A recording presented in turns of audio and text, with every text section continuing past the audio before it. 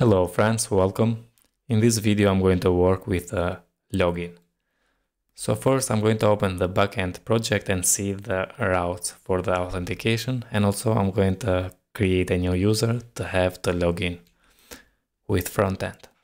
So in the terminal here I have opened the Laravel Breeze, which is the backend, the Laravel project, and I'm going to open this with a Vue with a VS Code.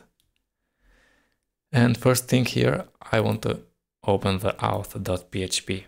Here we have all the authenticated routes. So for the user, we need to make a post request to the /register. For the login, we need to make a post request to /login. For the forgot password, /forgot-password, and for reset password, /reset-password. Now for the login, which we are going to work in this video, we have the authenticated session controller and the method store to handle this post request. And as you can see, we have middleware guest. So if we are logged in, we cannot make again a post request. Let's open this controller. And here we have the store method. We injected the login request, which is going to call the authenticate method and is going to generate the session, as you can see here. And it's going to return response, no content.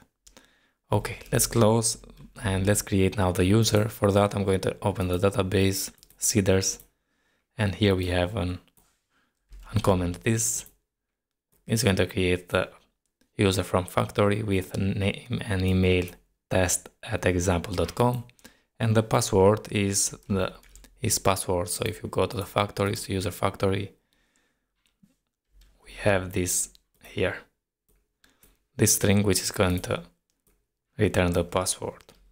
Okay, now let's close this and let's run artisan migrate fresh -- seed. Okay, and now let's run also the artisan serve to serve the project. Good. Now let's open the Vue Breeze API with a VS Code. Okay, the first thing I'm going to do here is inside the home. Let's first say v setup.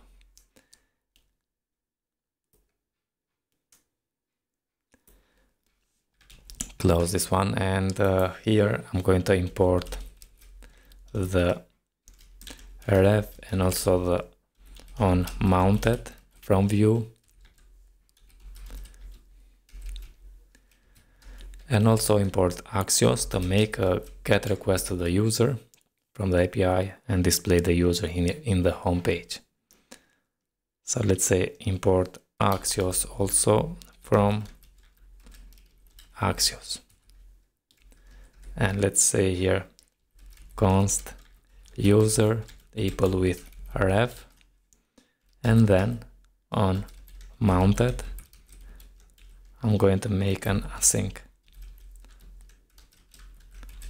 function here and say const data equal with axios dot get, and the URL is /API/user, and for now just let's say console.log the data we get from there. Just make sure we need to add a wait here. And now if we navigate in our, first we need to run the npm run dev and then open the project in the localhost 3000. Inspect the element, go to the network and refresh. Yeah, we make a GET request to the user, but we have the message unauthenticated. Very good. Now let's go to the login and make the logic to login, and then when we logged in, I'm going to redirect to the home page, and then here we can get the user because we are logged in. Okay, so back to the login page, and let's open the VS Code and make the logic here. So open the login page. First, in the login page, I'm going to import the ref from Vue and make also the Axios to make a post request. So import ref from Vue and also import Axios from Axios, and I'm going to say const form equal with ref. You can use also a reactive, but I like ref. And I'm going to say here email equal with an empty string, and also the password equal with an empty string. Then go down when we have the form, and inside the input for the email, let's change it to be email type, and I'm going to add the v model and say form dot email here. Scroll down when we have the input for password and say v model form dot password, like this. When we have a form, I'm going to say on submit of this form, call the handle login method. So we are going to create that, and let's say here prevent. Let's copy the handle login and let's create now. So I'm going to create a constant with that name, which is going to be equal with an async function. And here we need to make a post request. So I'm going to say Axios. First we need to say await Axios dot post, and the URL is /login. We need to add the data here, which is the email, which is the form dot value, because we assigned the form with a ref, so we need to say value here.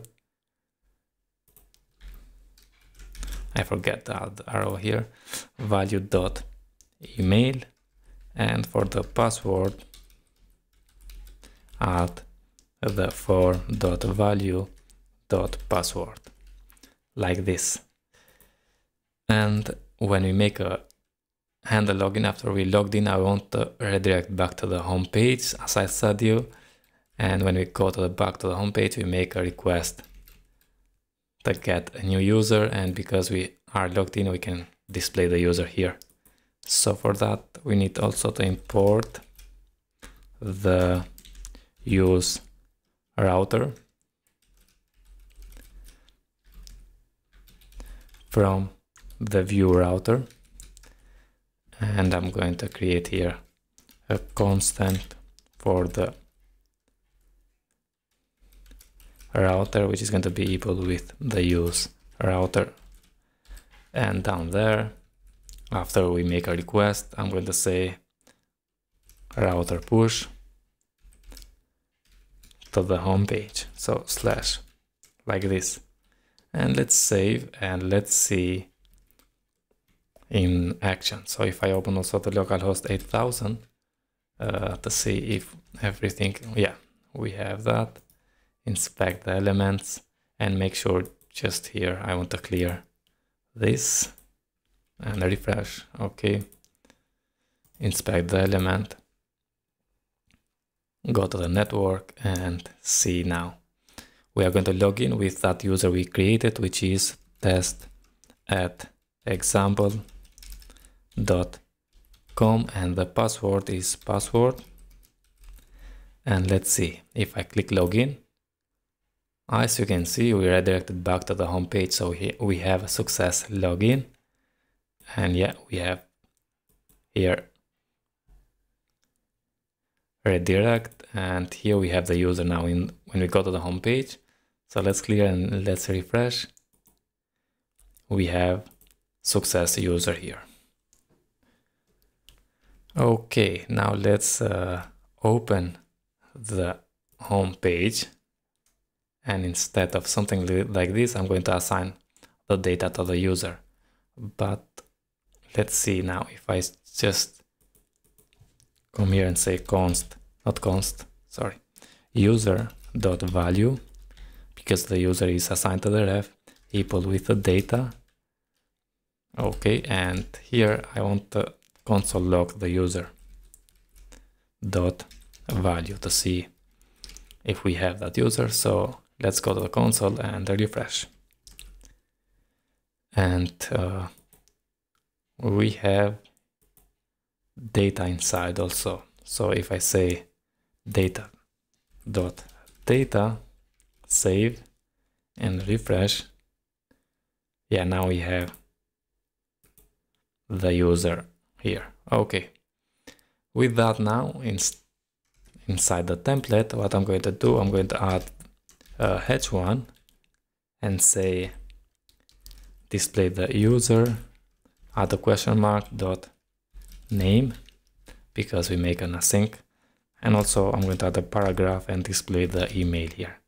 So user question mark dot email, like this. Save, and as you can see, we have the user name and the user email here. So refresh, console, everything cool, and we have the user and the email here. Okay friends, this is for this video. We can log in and display the user in the home page. I hope you enjoy and see you in the next video. All the best.